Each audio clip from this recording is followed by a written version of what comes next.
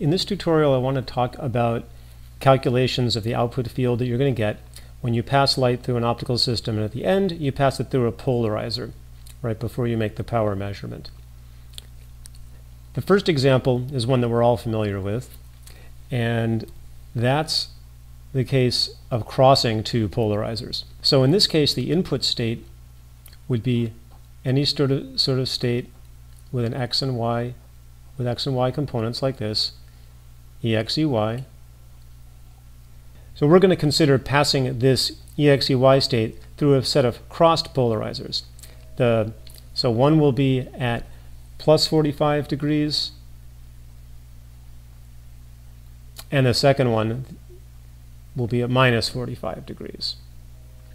So first we'll consider what the plus 45 degree polarizer does. So it's going to ask how much 1, 1 is there in the beam, how much plus 45 degrees. I'll make that a unit amplitude vector, and I'll put a column vector just like the row vector. Again, it's 1, 1. That's a specific case of cosine theta, sine theta, when theta is 45 degrees. So this whole thing is the matrix of the plus 45 degree polarizer. And I'll just put a little overbrace on that to emphasize that that's the plus 45 degree polarizer.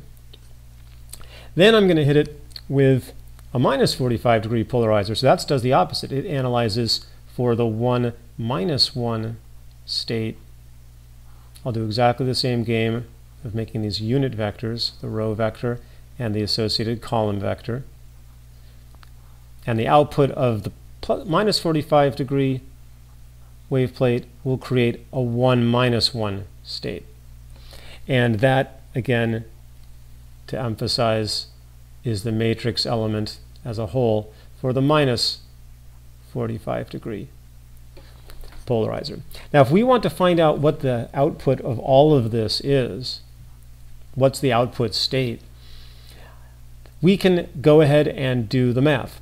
Now, since I've told you guys to write your polarizer elements as a row vector followed by a column vector, a row vector times a column vector, that's a simple inner product or dot product. And if you take the analysis here, you get ex plus ey over root 2. This is a scalar. This is a single number, and it's the result of this dot product, 1ex plus 1ey divided by root 2. So that's one number. We have another dot product here, 1 minus 1 times 1, 1. And that's going to be 1 minus 1 over 2, because there's two factors of root 2. And then there's going to be the output state, and we don't have to do any math there. The last element, whenever you have a polarizer, the last element is always going to be 1 minus 1, just whatever that output state is of the polarizer, over root 2. So this is the output unit vector, and the product of these two white terms is going to be how much of that unit vector we've got. Now, you'll probably notice something already and wondering why I didn't just take advantage of it right away. And that is that this term here is just equal to 0, 1 minus 1 in the numerator. So this entire output state here is just equal to 0 amplitude, 0 amount of the output of the last polarizer. But the important thing is it's 0. There's no power here. And I want to emphasize something else to you, which is that since we knew that these were crossed polarizers, it shouldn't even matter what input state we send in. And that suggests that the kernel of why this was a 0 is the interplay of the two polarizers. And indeed it is. It's the interplay of this row vector from the minus 45 with this column vector from the plus 45. That's directly what gave us this 1 minus 1 equaling 0. So if you become savvy at doing problems like this, I'll even write it out.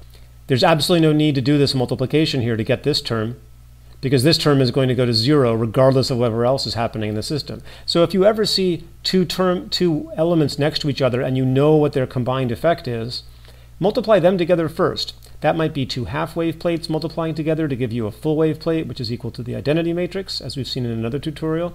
Or in this case, it's the two crossed polarizers give you 0, and you don't have to do any other analysis because it doesn't matter what comes before them or after them. Now the next case that I want to consider is when you have a half wave plate placed between crossed polarizers. Now if you cross two polarizers, they will pass no light, as we just saw, but a half wave plate is capable of taking one linear polarization and flipping it 90 degrees. That should allow all of the power to get from one polarizer to the other without any extra loss at that second polarizer. And let's run the math on that. So again, we're going to have those crossed polarizers at plus and minus 45 degrees. So in this case, to set up the problem, I'm going to start with a state that's at plus 45 degrees. And it's got an amplitude E0. So that's basically the output of the first polarizer. The output of the plus 45 degree polarizer. That's where we'll start our problem. So you'll notice I'm not actually writing out a matrix element for that first polarizer. I'm, in this case, starting the problem here. Maybe I would certainly be doing that if I'd started out with randomly polarized light prior to it. Now, if I sent it directly through a crossed polarizer, a 1 minus 1 over root 2, 1 minus 1 over root 2. If I send it into a minus 45 degree polarizer, you'll notice that 1 minus 1 would multiply the 1, 1, and we would get 0 just in the previous problem. But now we're going to send in a half wave plate in the middle. And if this is oriented along the x and y axes of our coordinate system, then the matrix of this is going to be 1, 0, 0, minus 1. And we know conceptually already that that's going to flip that 45 degree polarized light and make the output minus 45 degrees. But because we're drilling on this, let's make sure that that all comes clear. When we analyze this, we're going to get E0.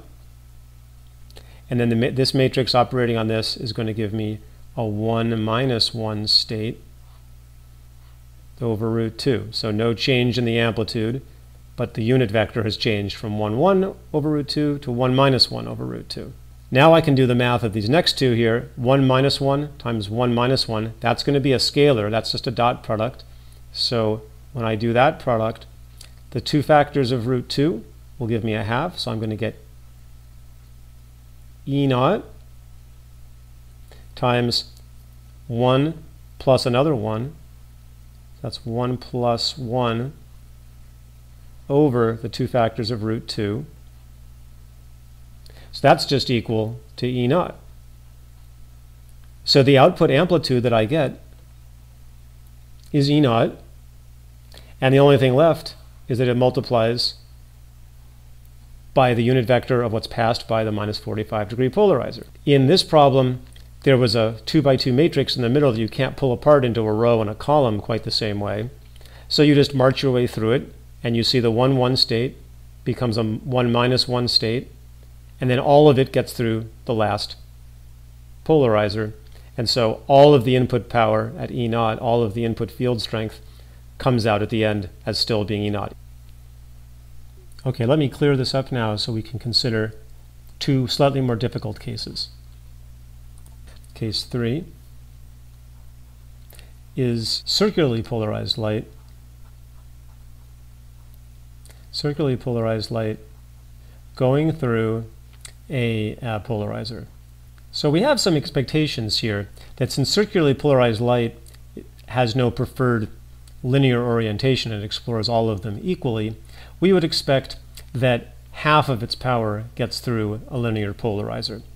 Let's see how that works. The input state in this case, it's, as always, we can think about it as an initial electric field E0, and then the input unit vector in this case is going to be 1, and we'll stick with the y component trailing the x component, 1i over root 2. So if half of the power is going to get through the polarizer, we would expect that the field strength at the end is going to be E naught over root 2, because you square the electric field strength to get something proportional to the power. So let's see if we do get E naught over root 2 at the end. This is our circularly polarized state. We're now going to operate upon it with a polarizer. And in general, a polarizer at some angle theta is going to pass, it's going to ask how much cos theta sine theta linear component there is, and however much there is of that, the output state will be a column vector cos theta sine theta. No root 2's here. Cos theta sine theta is already normalized. So this is the polarizer oriented at angle theta, and this is the circular input.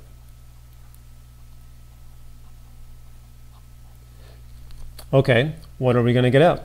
Well, we know that the output is going to be a cos theta sine theta state. So the only thing that remains hanging in the balance is what's the amplitude of that state going to be? Well, there's going to be an E naught. There's going to be a 1 over root 2. And then we're going to get cos theta sine theta dot product with 1i. So that's going to be the number cos theta plus I sine theta.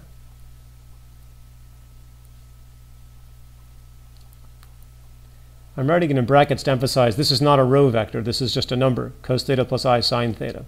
And of course, cos theta plus I sine theta, we know that's equal to e to the I theta, a complex number with unit amplitude. And then the rest of the amplitude of this is E naught over root 2. So this is a complex number with a magnitude E naught over root 2 and some phase theta. So the final state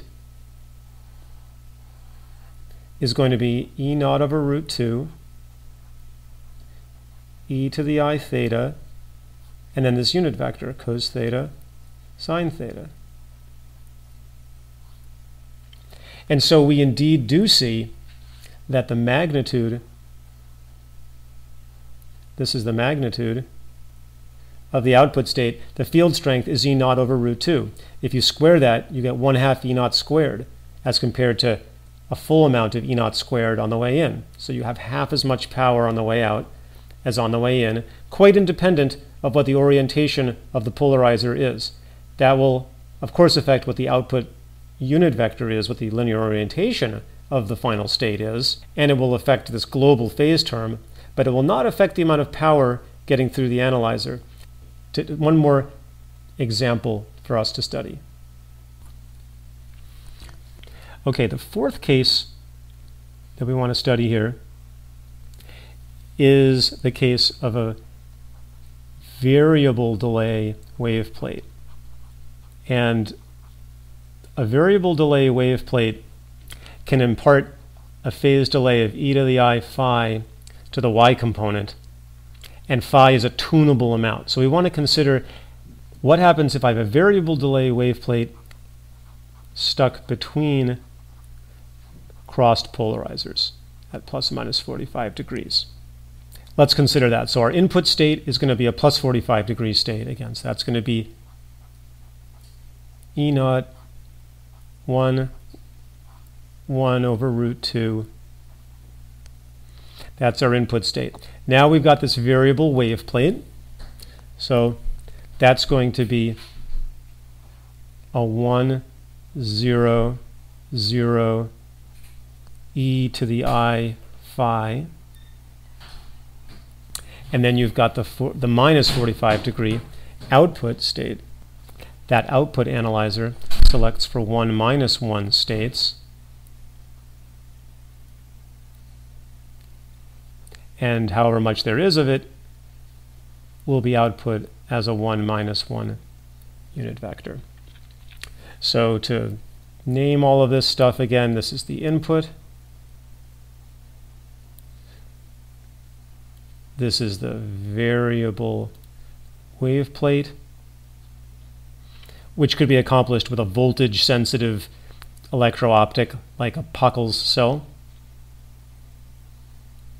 and this is the minus 45 degree polarizer used in such a way that we would now call it an analyzer. This has the most interesting math of any problem that we've done so far. When we analyze what's coming out of the variable wave plate, there's no particular shortcut here because you have this 2 by 2 matrix in the middle. You don't have any place where you have a row vector and a column vector that directly act on each other. So we just march along here. We have E naught, and then the 1, 1 state becomes a 1 e to the I phi state. And I'll keep the root 2 down there. Now the 1 minus 1 acts on the 1 e to the I phi. We're taking a dot product. We're going to get a single number out. Well, the constants here are E naught and 2 factors of root 2. So that's going to give us E naught over 2. And then the dot product of these two vectors is going to give us the quantity 1 minus e to the I phi. And that's all going to be multiplied by this blue unit vector here, which I'll just keep track of over here.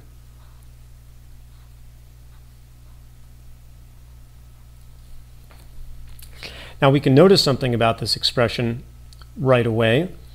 I've made some notes over here, and you'll notice that if the phi corresponds to no wave delay at all, so this is just an identity matrix, then we have crossed polarization between the input 45 degree state and the output minus 45 degree state.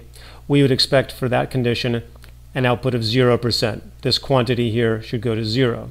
And it does. 1 minus e to the I phi would be 1 minus 1, so it could cancel out. If, on the other hand, this is a half wave plate, as it would be if phi were equal to pi, then I would expect a maximal amount of throughput. I would expect all of the power from the input state to get through here, because the 45 degrees of orientation of the linear state would be flipped by the wave plate to be minus 45 degrees.